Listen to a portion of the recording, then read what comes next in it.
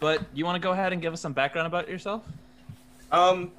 So graduated from Wilson, a native of Florence, went on to go to college at Morris College in Sumter, South Carolina. I went on to get, picked up by independent team and went and played a little bit of semi-pro ball or whatnot. I left there and started a bullying prevention company, wrote a book, sold over 15,000 copies of that book and became a household name for bullying prevention around the country. Served on various boards, won various awards, all that good stuff. Got involved in politics in 2006, actually, before I went to college with the Young Dems.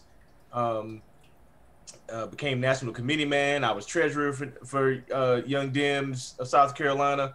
I went on to become the treasurer for the Southeast region, which covers 8 states and the U.S. Virgin Islands and Puerto Rico. Then I went on to become the regional deputy director for the region. Ran for office in 2016 for city council. Lost that race here in Florence. And now I'm up again now, running for the state house for District 63 to get rid of my opponent there and do real work for the citizens of Florence. That's good. Very thorough. Yeah. I've been doing it a while, so I kind of got it in the rhythm, like what people want to hear, what they don't want to hear. So it's kind of, yeah.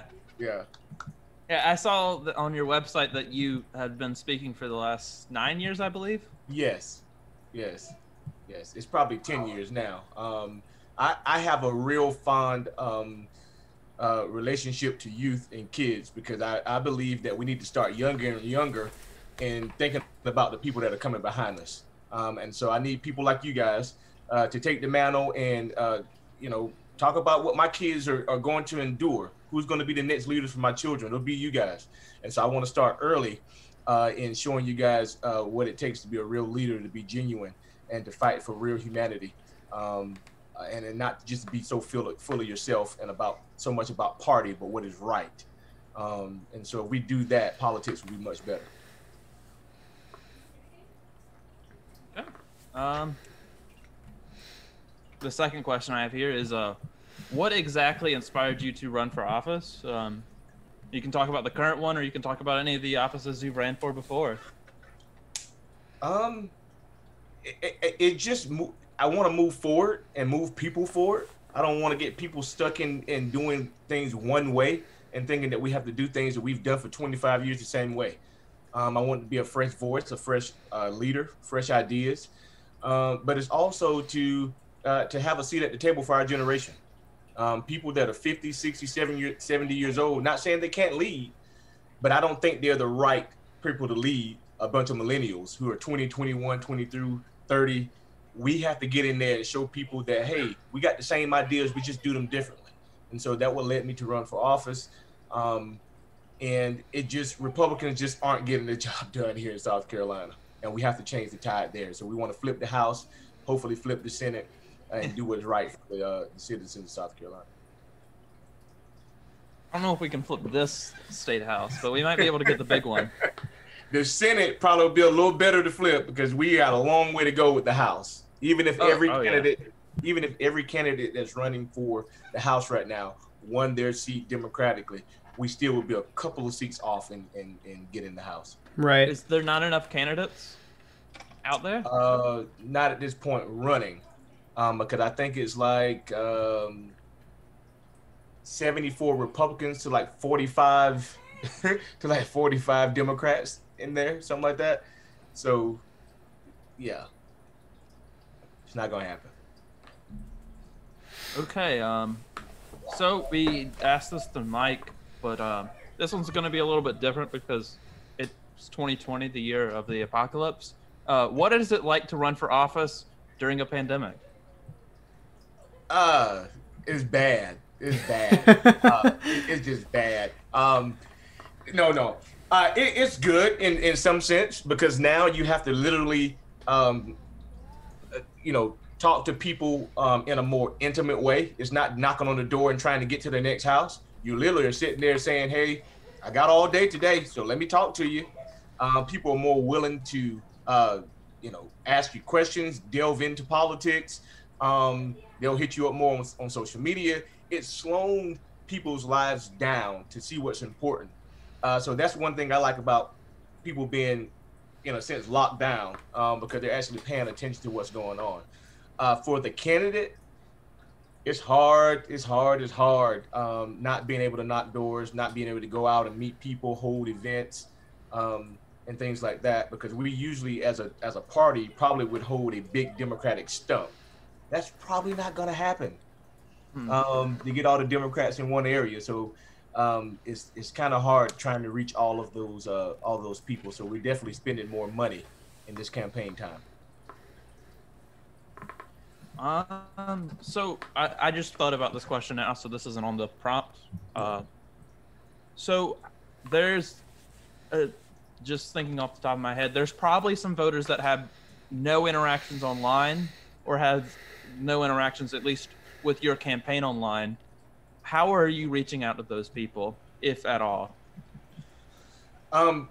We are doing phone banks.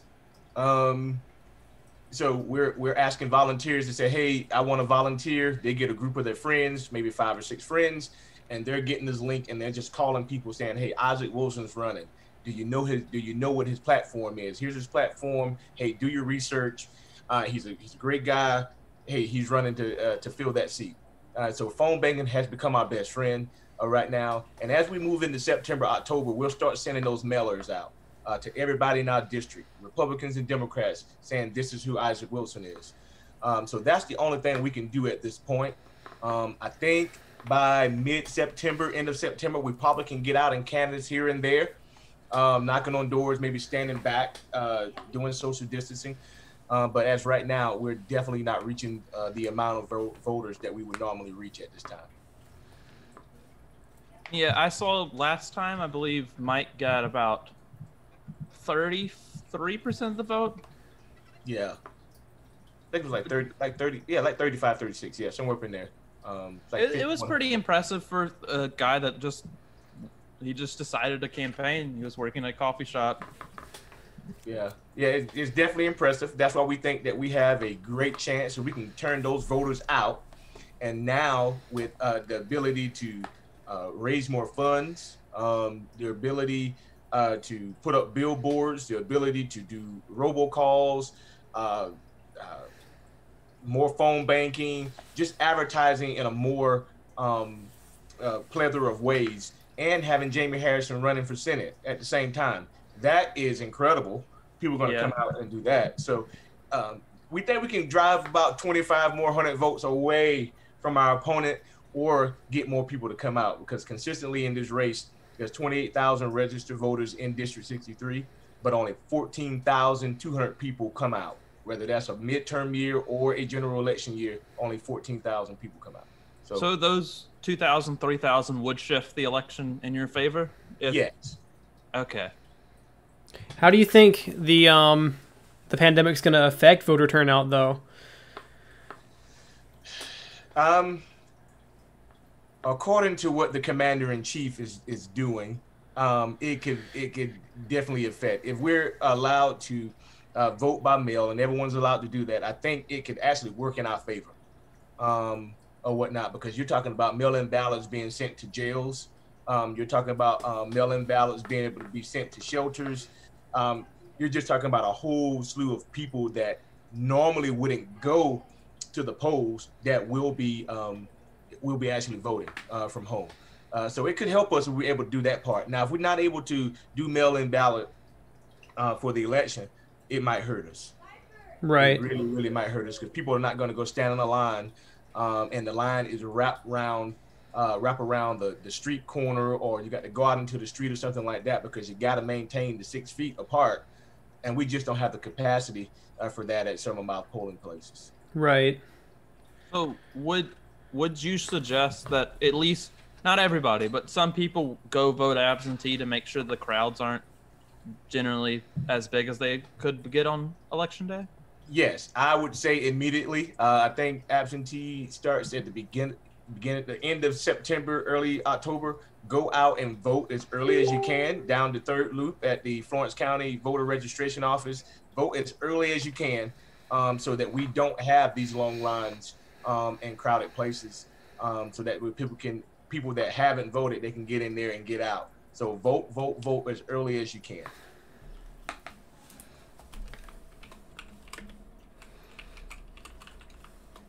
Okay. So now we're going to get into more policy-oriented questions.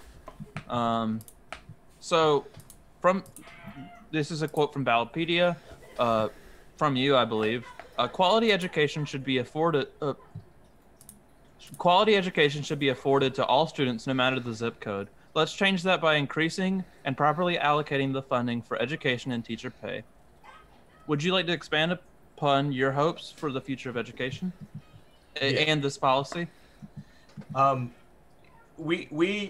teachers, if you look at the national standards, you look at the Southeast standards, our teachers are way below the line when it comes to being paid. That's why we can't keep certified teachers. We have teachers in our South Carolina schools that are not certified. And that's just a fact. They're just teaching, they're waiting to get their master's, or they're waiting to be certified. And although that's fine, I'm perfectly fine with that.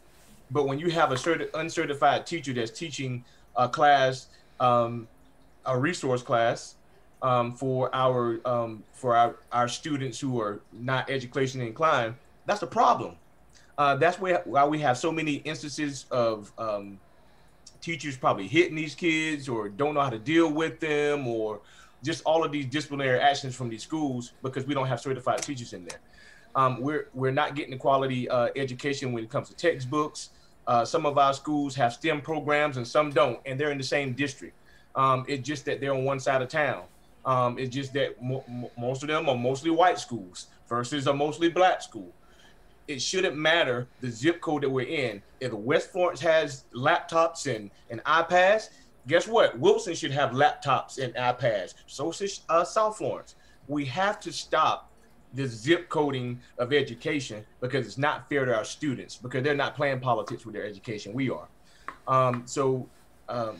We need to allocate more money to that, and teacher pay. And private sector schools, I don't have a problem with them, but we can't give all the money to them. The governor took $45 million. He took $32 to $34 million to give to private institutions. We talked about that on stream once. It doesn't. I don't understand it either. It makes no sense to me. Kirk here works at a place where they configure the computers, or what? How would you explain that? Well, we get them in from HP, and then like put cases on them and roll them to the school and everything. So he generally knows the price of how much the school gets these for, Right. And on the stream, which we didn't upload to YouTube, but we calculated in a conservative estimate, around 100,000 Chromebooks could be given to children, with the 32 million that Governor McMaster gave to private schools. Yes. Which only helps a maximum of 5,000 people. Right. That is ridiculous. We could have poured that money into teachers. We could have poured that money into textbooks. We could have poured that money to building our facilities. We know we have the I-95 corridor of shame. We could have helped so many schools. You have schools that have leaking ceilings. You have schools that don't have working heat in their schools. When you talk about schools that are down in Dillon County, we talk about schools that are in Abbeville, like just around the state, and you want to give school money to private schools who are functioning just fine. I've never heard of a private school needing the money to fix buildings, Right. or needing money for textbooks. I've never heard that, or whatnot. So I just don't understand. And then my opponent hasn't spoken up about it. He's fine with it. He's fine with the governor taking money away from his public schools here in District 63. And the thing is, if this school's already got, like you said, leaky ceilings and everything else, it's got mold. Renovation needs to obviously be done. And if you're giving this same school the same amount of money year after year, they're not going to be able to either do the renovations that they need to do, or put money where it needs to be put, like you said. I mean, laptops and iPads. So there have to be cuts made somewhere, and it just happens year after year. Yeah. You got to think of all the variables that went into it. I helped co-found a group back in late 2017, I believe, called Student Facilities Committee, which only lasted about 2.5 years or so.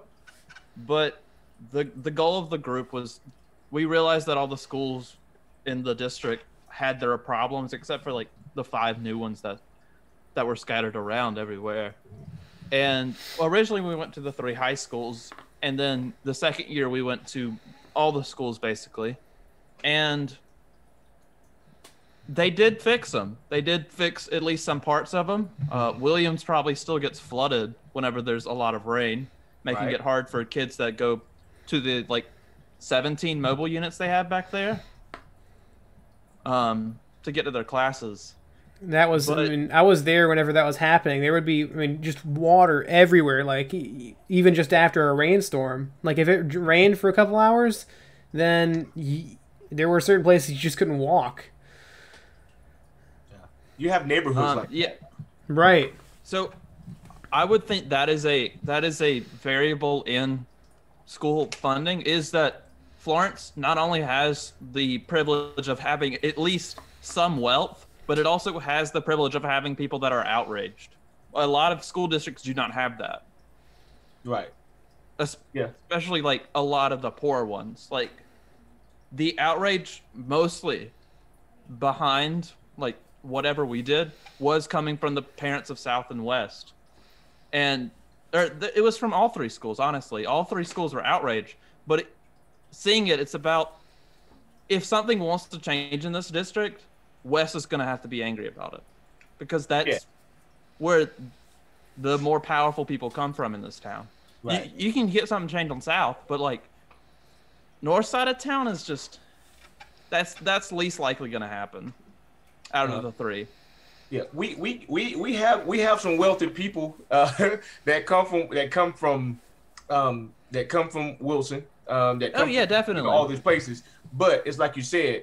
I think when you look at the people that are making the decisions, they're only looking at those 2 sides of towns, and they're saying, hey, that side of town over there is historically black. That side of town over there has a mostly black population. But hey, let's help out the population that looks like me. And it's only so much that a representative can do when he doesn't have people that have his back. So when you think about my opponent, guess who was in his back pocket? The big senator from this city, and that's Hugh Leatherman. He has Philip Lowe in his back pocket. They all run one side of the whole half of Florence, where you got Terry Alexander, who's on one side of town, and he's alone by himself, with Kent Williams, who's out of Marion County. But you know, it's just the sides aren't fair. Terry's district, I was looking at it, it's a very stretched district. It covers a lot of area. Right. Like it covers like half of South Florence, and then it's just stretched to meet up like most of North Florence. Right. Or most of East Florence. Right. So I think it has Carolina Hospital system over that way, and then it kind of just shifts back to North Florence, I think. It has, I think, both Carolinas and McLeod, I want to say. Yeah. Yeah. It's that general area. Mm-hmm. And then the district you're running in, there's no way that wasn't gerrymandered. That's the definition of gerrymandering. It's got like 2,000 feet worth of alligator road in it.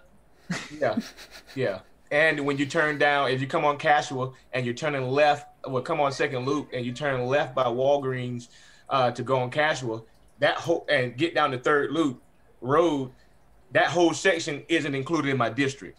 So it's like it's carved out, and I got everything around it, and that's carved out to be Philip Lowe's district. So it's definitely gerrymandered and configured to win. But we're gonna try to defeat that. Yeah, there's definitely the voter population there that could shift it. Yeah. A lot of people are more in this area. I don't want to blame it exactly all on Student Facilities Committee, but we did our like maybe 1/10 of it. But a lot of more people are stressed out about or worried about education now as a subject. You had that it's not a teacher strike because they canceled school for it. Back like May 3rd, 2019, I believe all the teachers went up to the state house. The state house. Yeah. I don't know if that really accomplished anything. It really didn't. It got teachers to talking, saying that they have the power. It got legislators to start thinking that teachers are a voting bloc within the state. And some things did come out of it, but the biggest thing that they wanted did not happen, and that was teacher pay raises.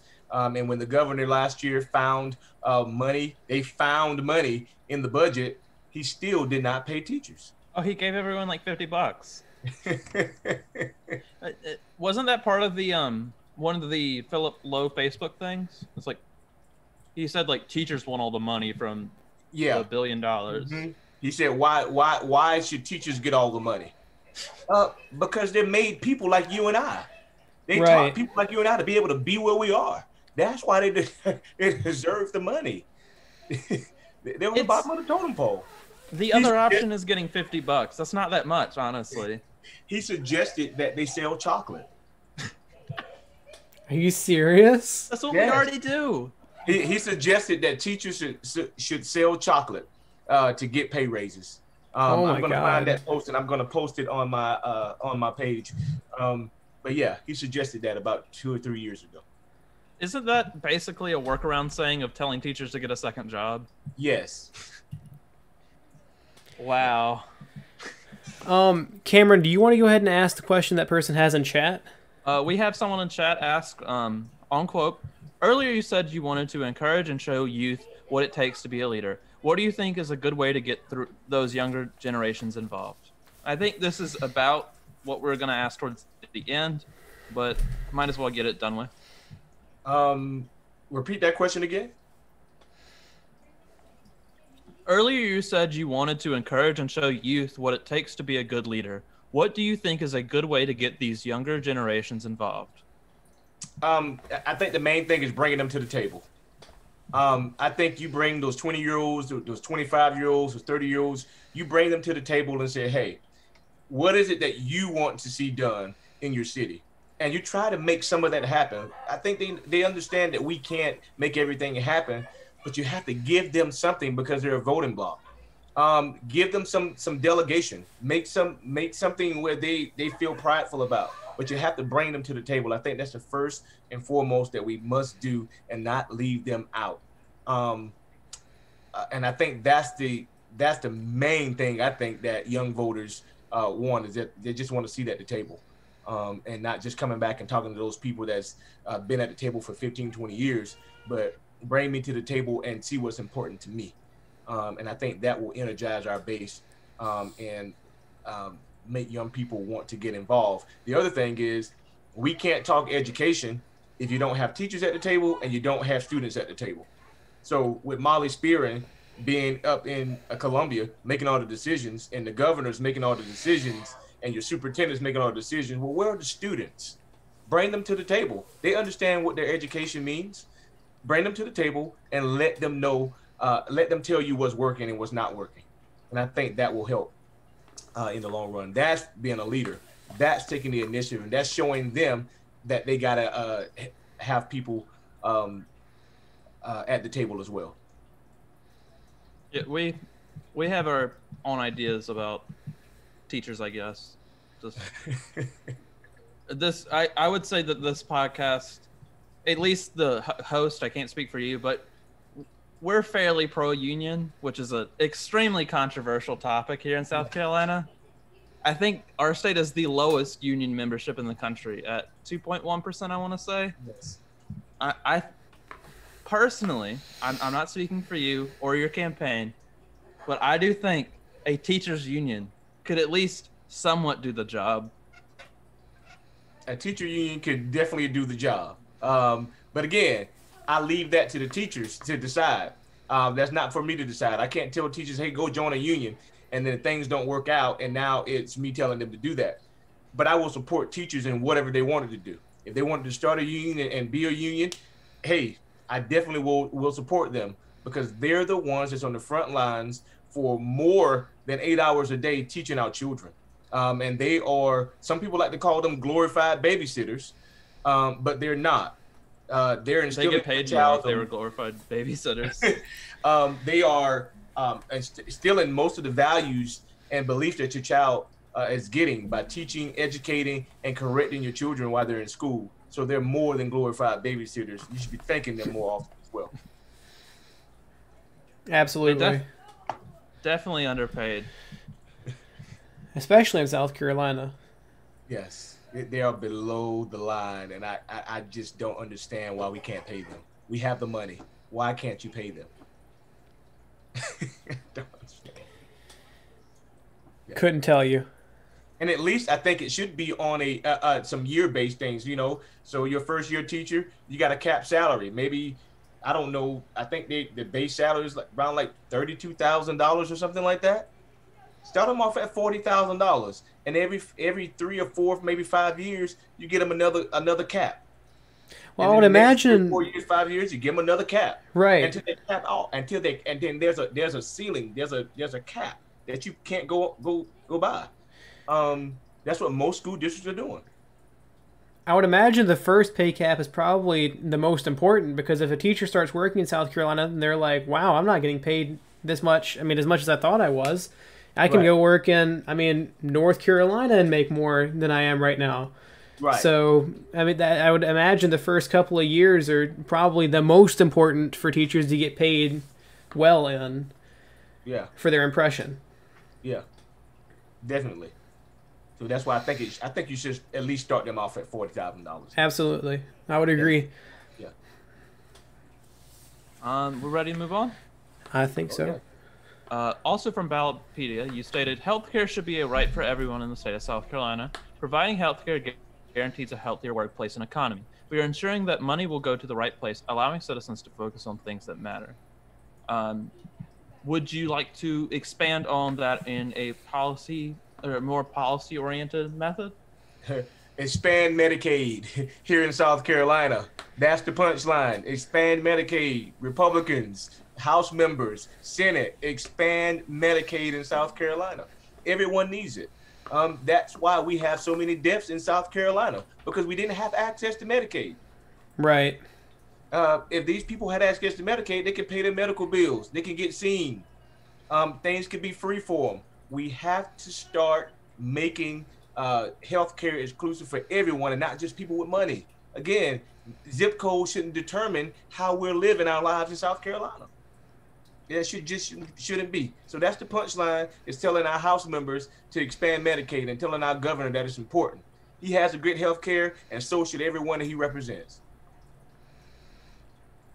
Well, I can agree on that. When we were interviewing Mike Brank, we were talking about that, and Medicaid and everything, and just having healthcare, having access. A lot of the time, people, if they don't have money or afraid, if they have something that should be checked out, well, it's not necessarily bad right now, so I probably am not going to get it checked until it gets worse. And if that's, in a lot of cases, if that's cancer, for let's say, then they don't get it checked out when it's stage 1 or stage 2 because, well, it's not fatal yet. I don't need to go to the doctor. It costs too much money for me to go to the doctor. And there ends up being more of a financial safety net needed the longer that person is forced to wait based on cost, too. So when you talk about Medicaid and just having access to being able to get checked out, it doesn't always mean that it's going to get way more expensive. Because if someone has access to go and get that appointment, then they might not have to get, brain tumor removed, or, for instance. It would save a lot of money in the long term because people could go in, like Kirk said, for the minor issues instead of waiting for them to get major. Right. I think because I'm a fan of Bernie, I'm at least a Medicare for All supporter. I believe a few economics people calculated that it would save Americans, I want to say at least $500 billion in healthcare costs. It can save us a lot of money. And lives. And lives. And when we talk about access to healthcare, you have some areas, let's take Bamberg, South Carolina, for instance, who don't even have a hospital. My grandpa's from that area. So if you get injured in Bamberg, South Carolina, you have to take a 20 to 30-minute ride to Orangeburg to get seen. There's a That's lot of not, problems in that area. that's not fair. Yeah, you don't have clean water. So we're talking about climate change. We're talking about environment. Let's make this thing work for everybody. I don't think Flint's solved yet. I think they're still Oh, having yeah. to exist as they can, or as they were back in like 2014, 2015. Yeah, they're just settling some cases and people are getting money and all that stuff. Some water things have happened there in Flint, but the totality of the issue hasn't been solved. Yeah, and that's the problem. We want to put patches over everything instead of, you know, solving the thing in a totality sense.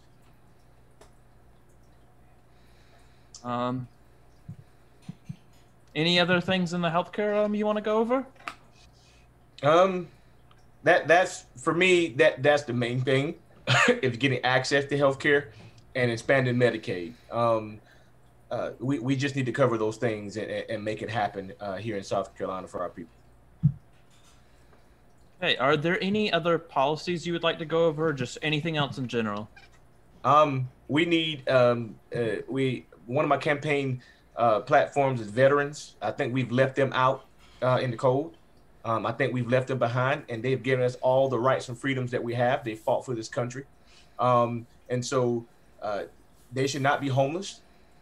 They should not go without food. They should not go without having like I said, having a place to stay. We should be doing everything we can to help our veterans.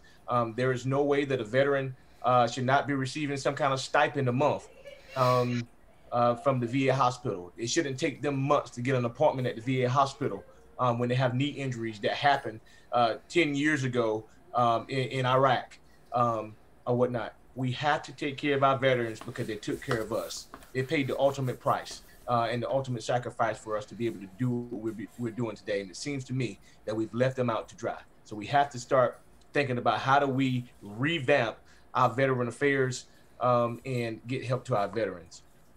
The other thing is we need broadband in areas in South Carolina. We need to get people access to internet and make it workable for everyone, especially in these times when we're talking about students being virtually educated. They need broadband. So Jamie Harrison is working on that.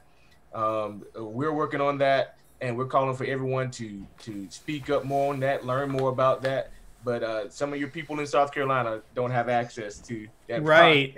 So and schools are doing all they can. I mean, we had, whenever we were getting out of school, in high school, whenever I was graduating, they were sending out buses to people because they didn't have access in these poor neighborhoods to internet. We were talking about a few weeks ago, I don't know if it was on or off stream, making like broadband a public utility. Like it should be something that everybody has access to. If it's centrally planned, it is also a lot more cost efficient if it's centrally planned, because whenever you scale things up like that, especially if you have like a company that's working with the city or whatever, it's just more efficient in general. People will end up saving money. But I mean, I guess in a lot of states they aren't willing to put up the startup cost for starting these programs.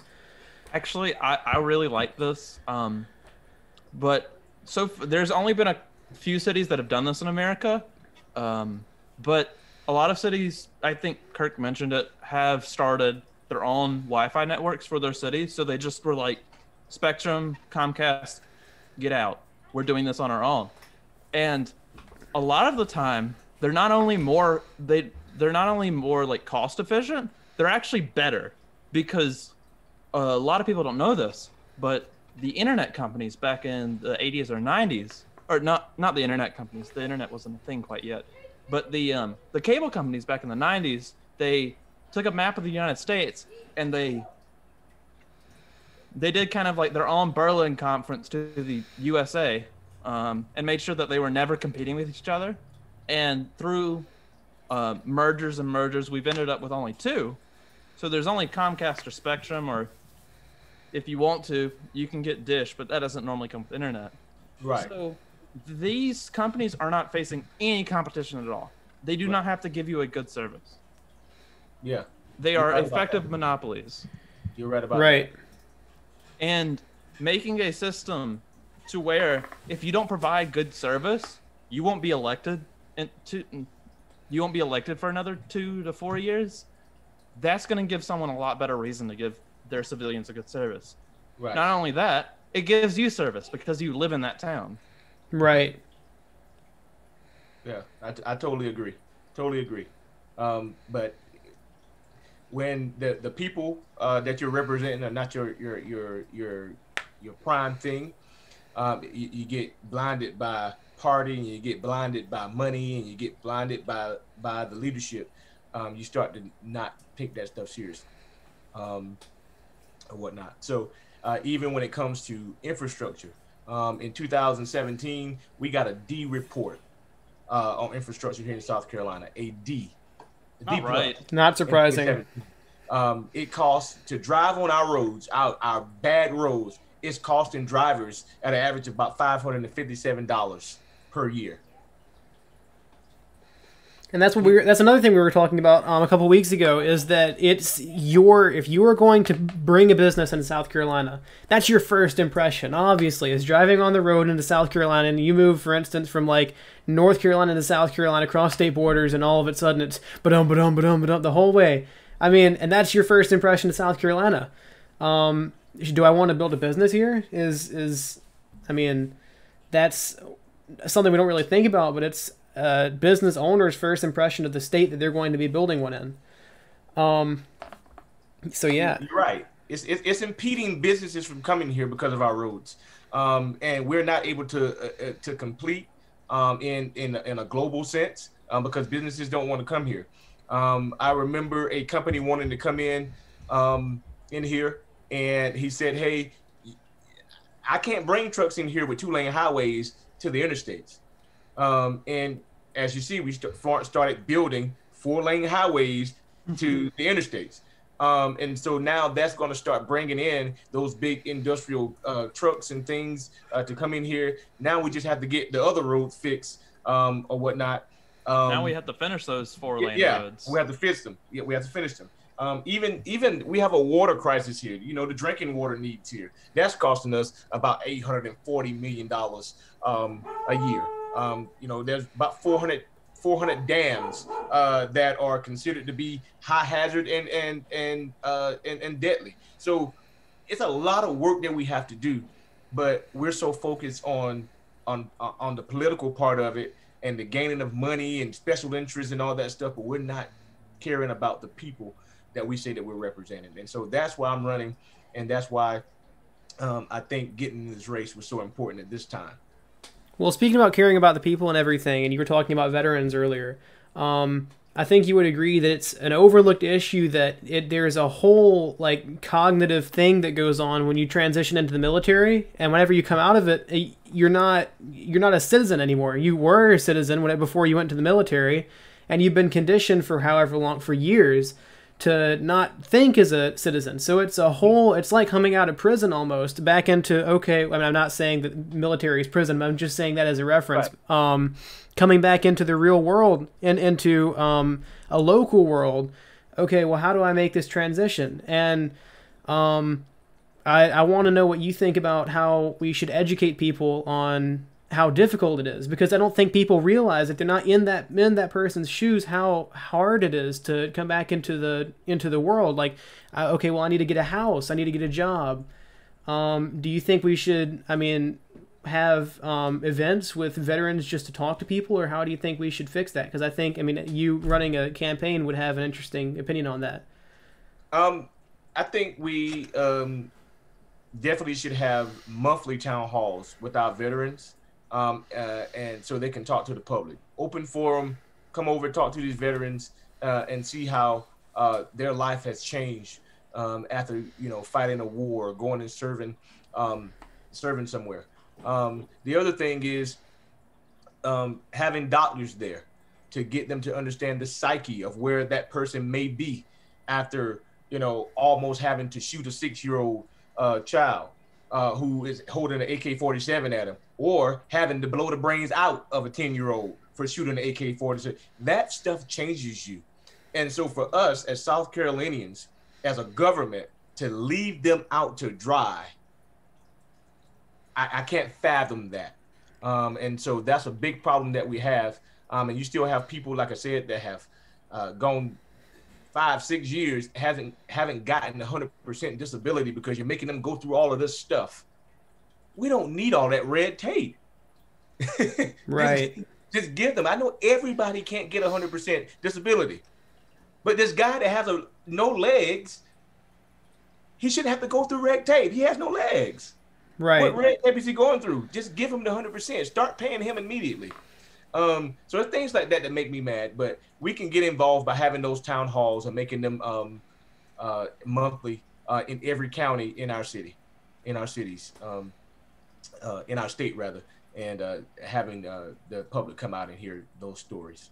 There is that basic promise of the military, and the reason that you would join the military up until maybe the 70s, 80s was that you would receive you give your life to your country will give something back to you. Yeah. If you make it home, that is, at least.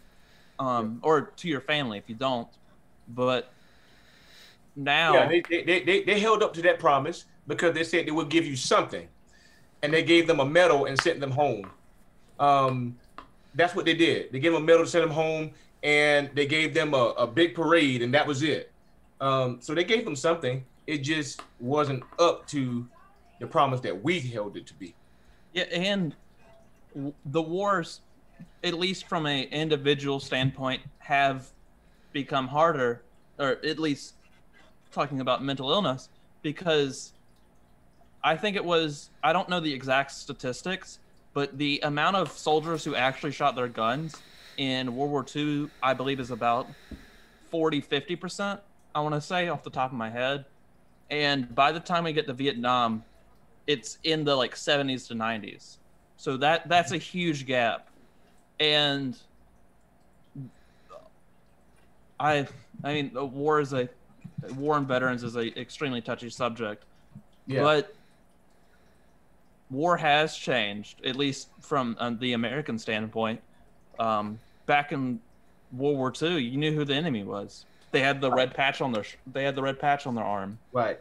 And now, like 65 afterwards, the enemy could literally be anyone, and that's extremely mentally draining for anyone in that situation to not know if anyone around you is your enemy, and to be put in that constant mindset to where you could constantly be attacked. It's absolutely a mental, I mean, it causes mental instability, because whenever you, like I was saying, you brought back into the real, like into a local world, you're hardwired to think after all these years, anyone around me could be a threat to me. So, I mean, that's why, I mean, I think soldiers are just representing more of PTSD patients now, because of constantly having to be in that position, like you said. It's even worse because you went over there expecting something. You expected to come back to at least get like a small house, maybe an okay car, at least guaranteed health care, and none of that's there anymore. The house is gone because they're not just going to give you a house like they did. I believe the GI Bill gave houses, or they gave at least enough money to get a house. And the healthcare in the VA isn't efficient enough to basically be quote unquote guaranteed, because you got like wait a year to get a surgery you need tomorrow. Right. And that shouldn't be. I think, you know, when you come back, we shouldn't be talking about no paperwork. We shouldn't be talking about anything. We should only verify that you've been in military service and that you just came back from a war. That's the only thing we need to verify. Now go to the operating room. Your costs have been paid by the state of South Carolina, or by whatever state you've been, or federal government, or whatever. It's just so much red tape. And I do agree that there should be a, and this is the thing that baffles me.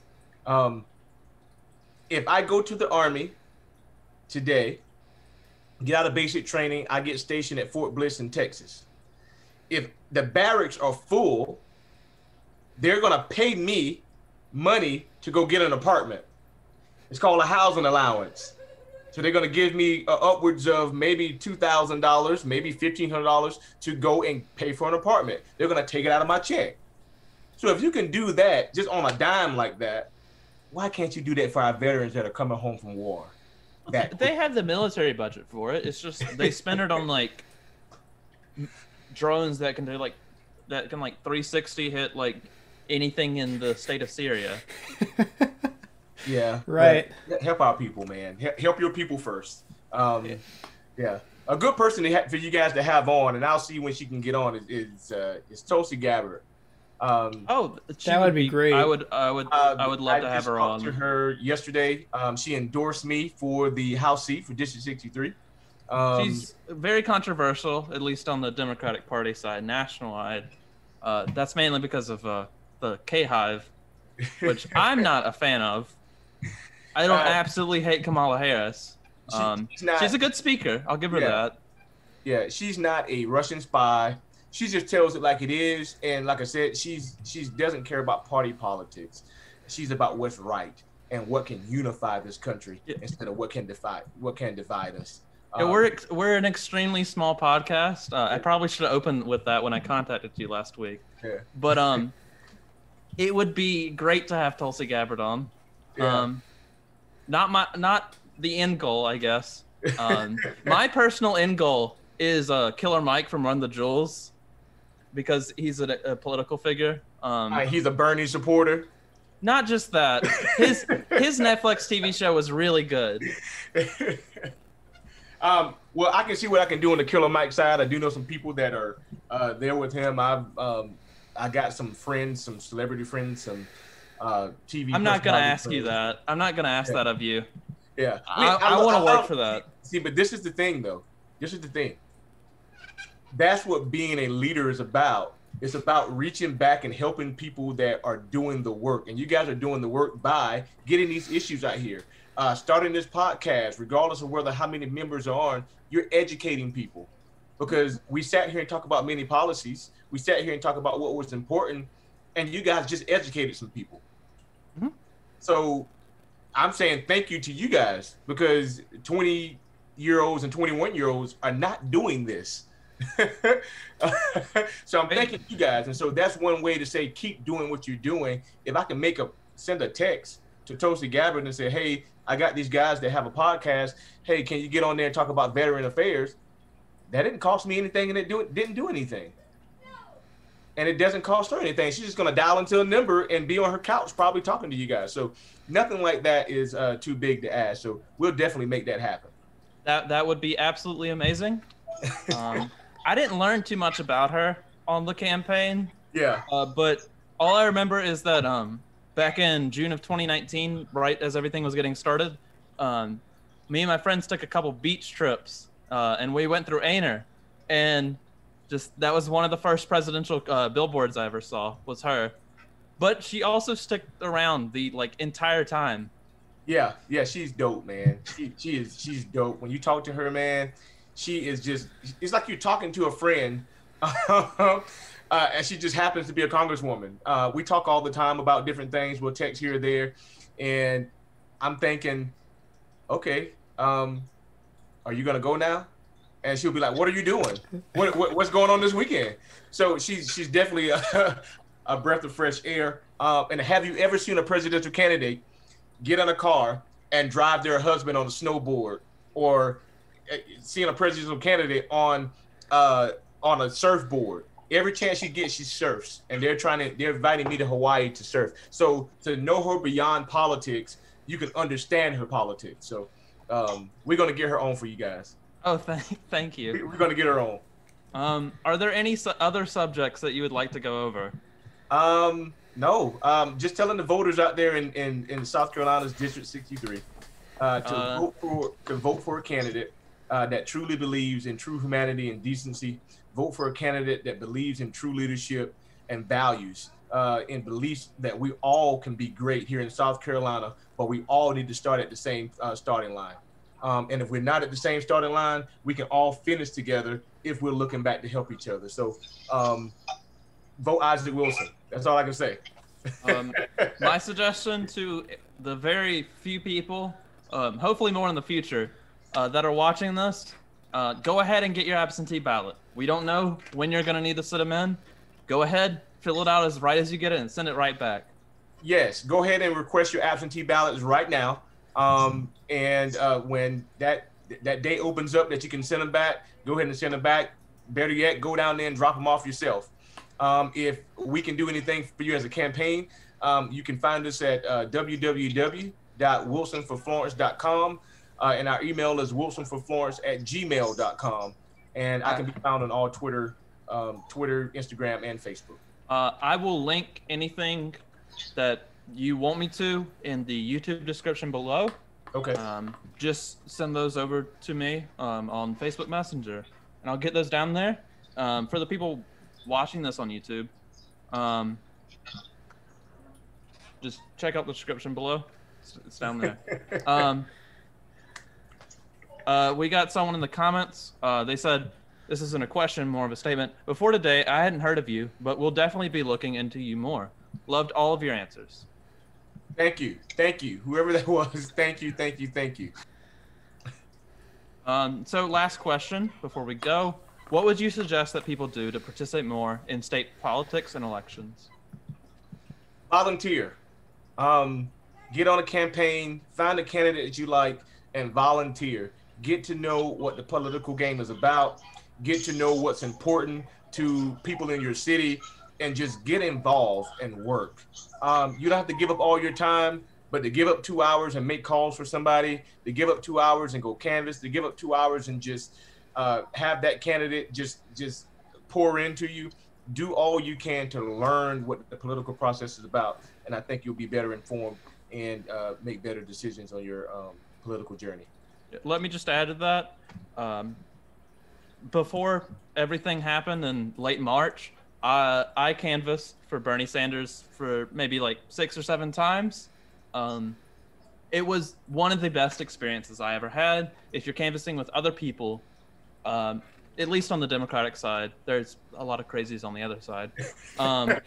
But you are definitely going to meet some great people.